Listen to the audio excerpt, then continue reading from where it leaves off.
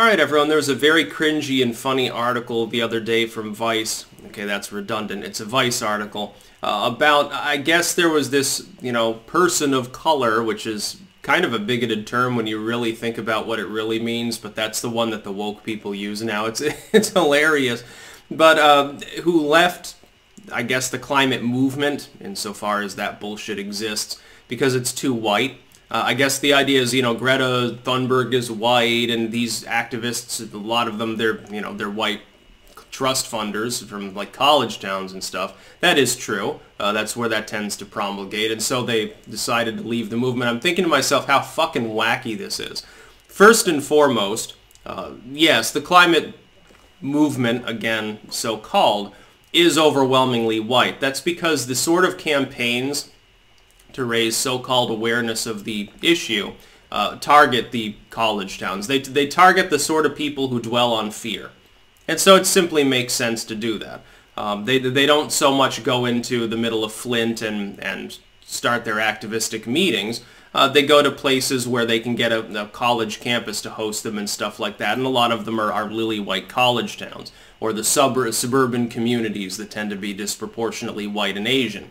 This is what they do. It's about simple demographics of targeting.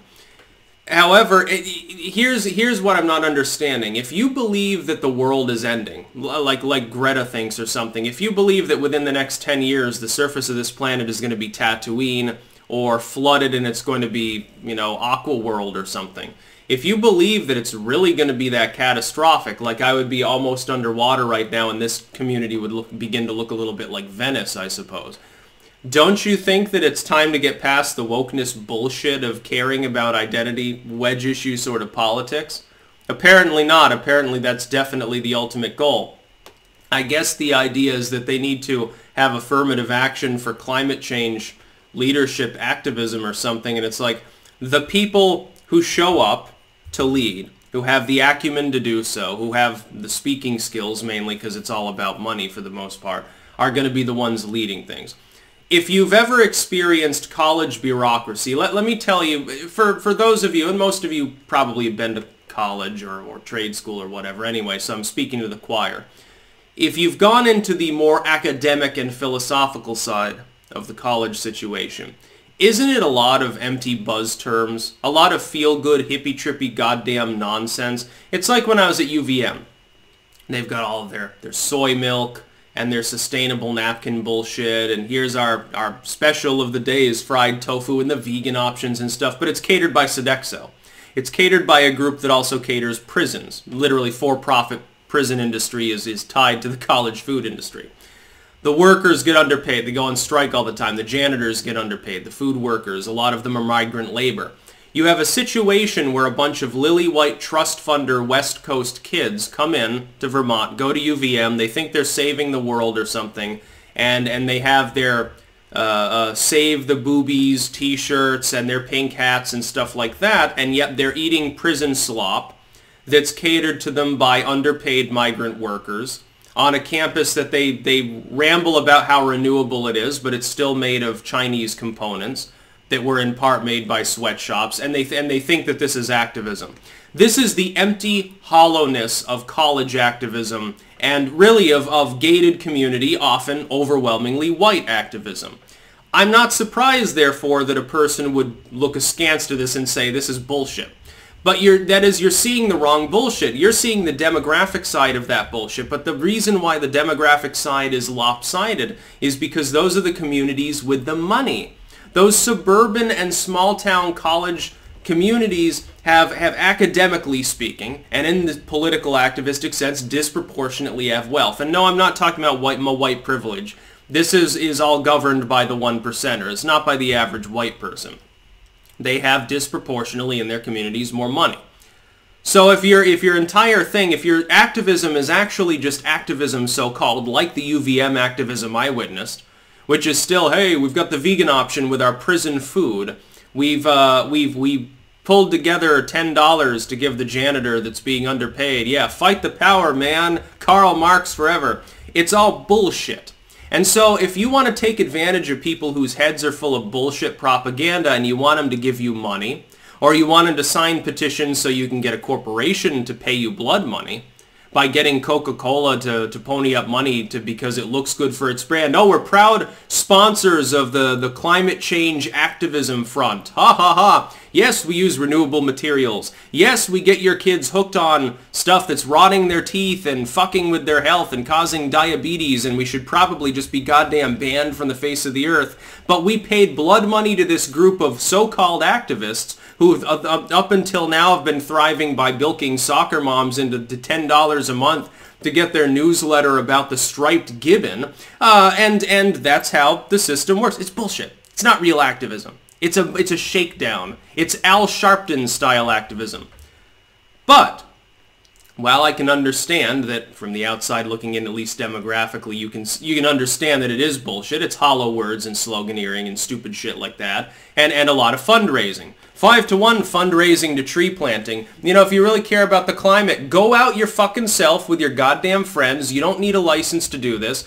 Get a fucking pokey stick, clean up some trash, plant some fucking trees.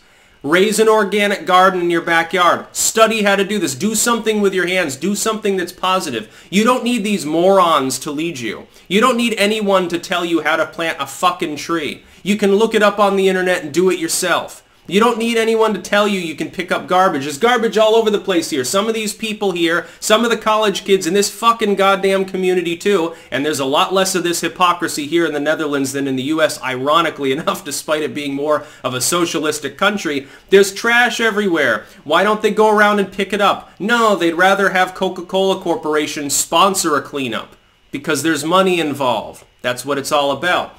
But to go full woke, and to say it's a problem of whiteness. Too many white people are caring about the climate.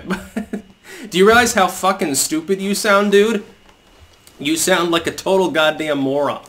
If you really think, and I don't believe in this whatsoever. I think that natural feedback mechanisms involving snow reflecting sunlight typically are going to put us into a mini ice age before we turn into Tatooine. I don't believe in the anthropic climate change boogeyman as it is normally presented. Climate change is real, and man probably has something to do with parts of it. I don't know that we have the main responsibility, and I also don't know that it's a bad thing. Rather be in a warm period than an ice age, so the world will go on. If we wipe ourselves out, that's okay. It doesn't really matter to me. I suppose that makes me bitter or black-pilled or nihilistic. I don't fucking give a damn. That being said, if you do believe that, if you believe it's the number one threat we face, worse than 10 nuclear wars, worse than AIDS, Ebola, worse than anything, worse than hobgoblin aliens coming down and using us as slaves or something to mine gold, if you really think that, then why would you choose that particular issue to get disgruntled about too many white people on? Because I hear that a lot. It's like, well, there are too many people of this race or this gender or this creed involved with some industry or some spot. Some town is too black. Some town is too Asian. What are you talking about, dude? Are you that dumb that you literally can't see individuality? It's like there's a screen of collectives in front of you. You've been warped by communism, dude. Like, literally. I mean, you look at the scammy, sleazy, shitty side of college so-called activism with its climate change BS and its feel-good bullshit about breast cancer awareness and saving the caiman and save the tree snails and you know, everything woke under the sun. And you ignore the sleaziness entirely, and you simply focus on the fact that it's got a disproportionate number of white people involved in getting bilked by the sleazemeisters.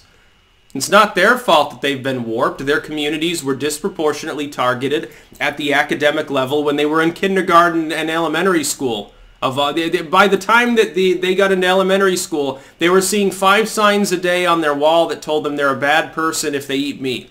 You're a bad person because you used plastic. Corporations aren't bad.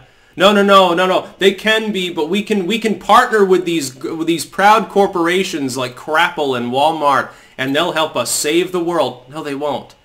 No, they won't. Their heavy industry will just move to China and keep spewing out the same CO2 emissions and even more. And they'll keep enslaving people and feeding you prison slop at your fucking university. And I guess you'll think that this is activism. Even funnier is watching people who are part of that bullshit charade bristle at the mention of this woke individual leaving the movement. I'm glad they did. I hope everyone leaves these stupid movements. They all deserve to dwindle, to rot, to wither away and blow away like tumbleweeds. Not because of what they stand for, but because of the sleazy methodology with which they operate. Go plant a tree if you're so concerned. Tree will be there longer than you. Unless that corporation that's trying to donate money to your climate change cause comes along and decides that it would be a good spot for a parking lot. Then your tree is fucked. And that's really the truth about it, long and short. That's about all. Peace out.